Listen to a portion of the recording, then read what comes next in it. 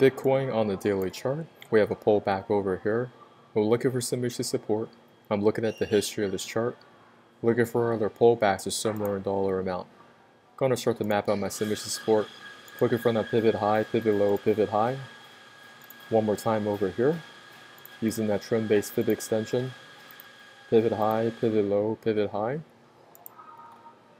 And one more time over here. Pivot high, pivot low, pivot high. So we can see these three pullbacks are very similar to one another, and right now we're pulling back right around that same area. Now the next area we're going to look for is my hourly chart. We want to make sure there's strength coming back into this chart. Now we do have a higher low right here, but does it have enough strength to push above that 200 moving average on the hourly? That's the question. If it doesn't have enough strength, it's going to come up here, fail. It may have more downside correction, so this area could be a bust.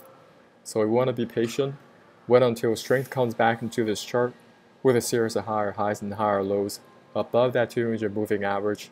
Then think about adding to more of your Bitcoin position with a correct position sizing.